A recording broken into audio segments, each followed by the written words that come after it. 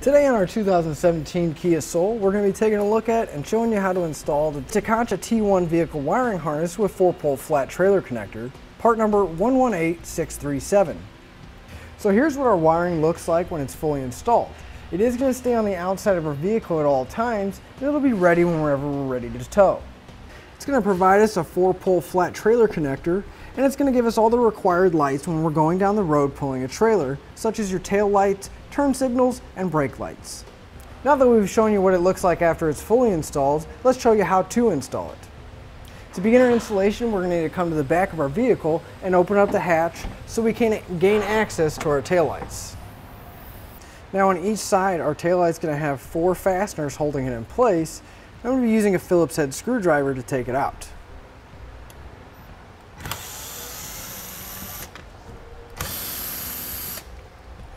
Now if we come to our taillight and we pull slightly towards the outside and rearward, we should be able to unlock our taillight from the tabs and pull it away from our vehicle.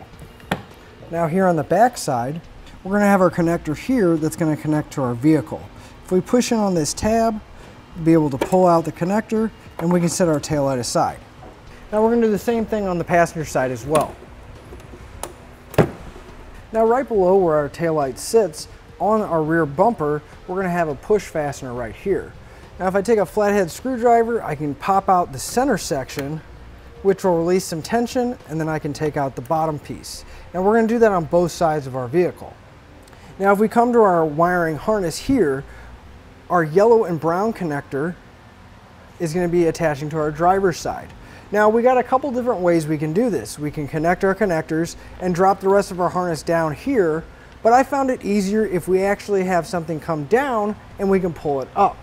Now I'm going to take a piece of airline tube that I had laying around. That way I can fish it down through my bumper and the body of my vehicle. Now if you don't have any airline tube, you can use whatever you have laying around, so long as it'll keep its structure, like a coat hanger for apps. So I'm going to feed this down, and once it reaches the bottom of the bumper, I'm going to attach my yellow wire. So now I'm going to take my airline tube, and I'm actually going to tape my connector to it.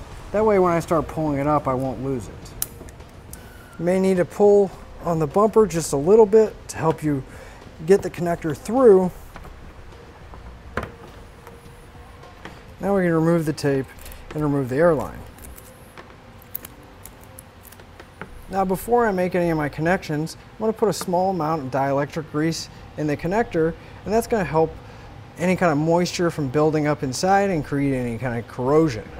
Now if you need some dielectric grease, you can pick some up on our website using part number 11755. Now we're going to take the connector from our vehicle, plug it into our wiring harness, and then we can take the other end and we can plug our taillight back in.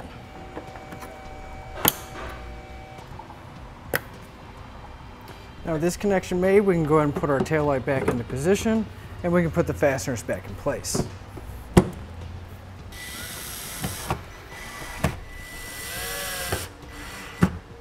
Now at the bottom of our bumper, we're going to have our 4-pole wire and a red and green wire. Now we're going to need to route our red and green wire with a T connector over to the passenger side. Now everybody's going to do this a little bit differently, but I just want to mention you want to stay away from heat sources or any moving parts, and I'll show you how I got mine over there. I just ran my wire on the back side of my hitch, zip tying it along the way, and now we're going to use the same technique with the fish wire, going down from up top and attaching our wire to it.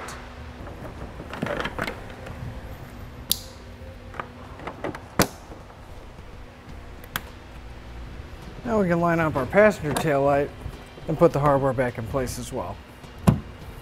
Now the next step, we're going to need to find a spot to mount our converter box.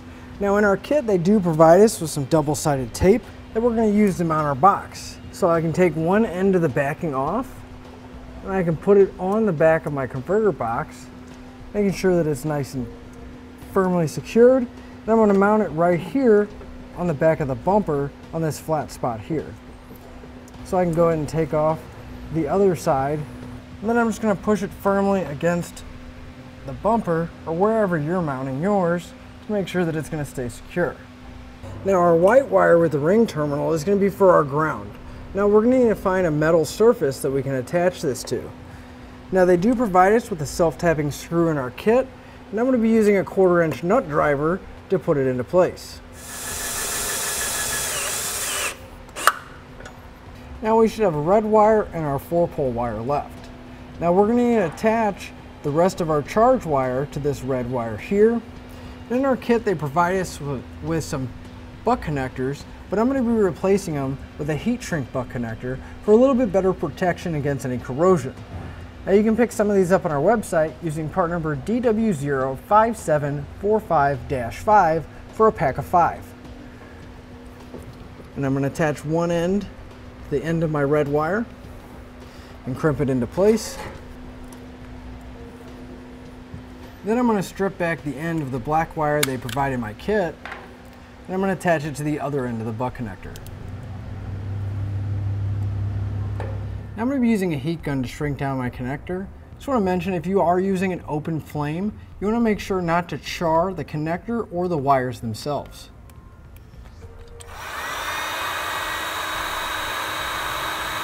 Now we're going to need to run our wire up to the battery at the front of the vehicle. Now everybody's going to do it a little bit differently.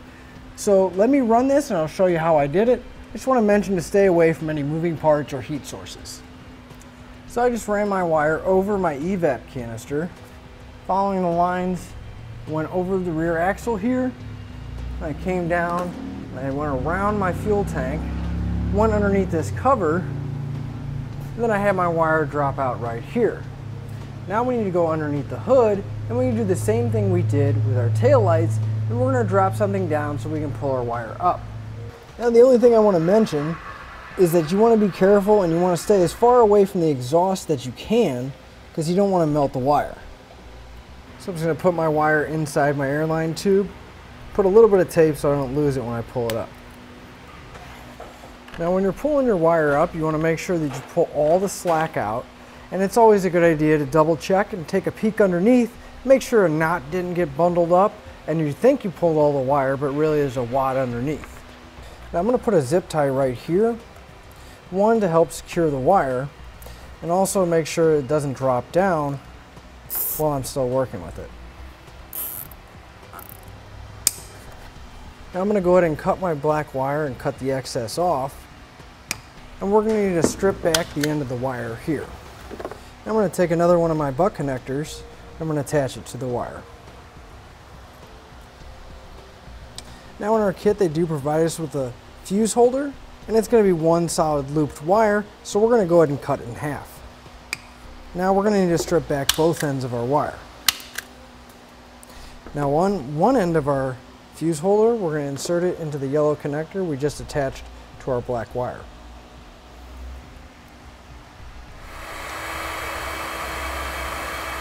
On the other end of our fuse holder, we're going to be attaching the ring terminal they provide in our kit. Now we're going to attach the ring terminal to the positive post on our battery.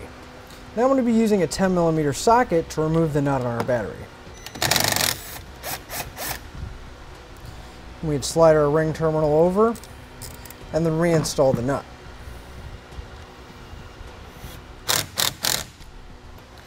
Now all we have left to do is tidy up our wires, put our fuse in, and make sure our lights are working.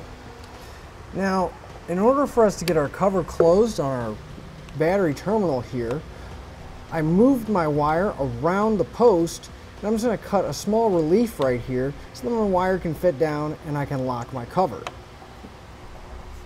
So you can just take a pair of side cutters or whatever you have just to cut the plastic, just a little bit so you can make a little notch so that the wire can fit down in there and it won't interfere with the cover.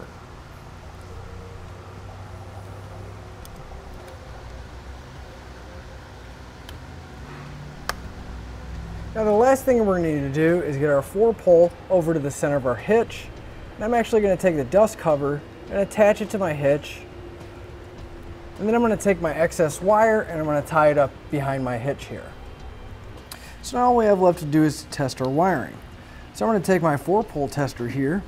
And if you don't have one of these, you can pick one up on our website using part number I26. I'm going to plug it in and then I'm going to have an extra set of hands, and I'm going to have them run up to the front of our vehicle and start running our lights. All right, now can you turn on the headlights, please? Looks good. Left turn signal. Right turn signal. Hit the brakes. Now finally the brakes and turn signal. All right, with everything looking good, we're ready to hit the road. And that'll finish up our look at the Tekonsha T1 vehicle wiring harness with a 4-pole flat trailer connector, part number 118637 on our 2017 Kia. Click the link below to shop, learn more, or visit us at etrailer.com.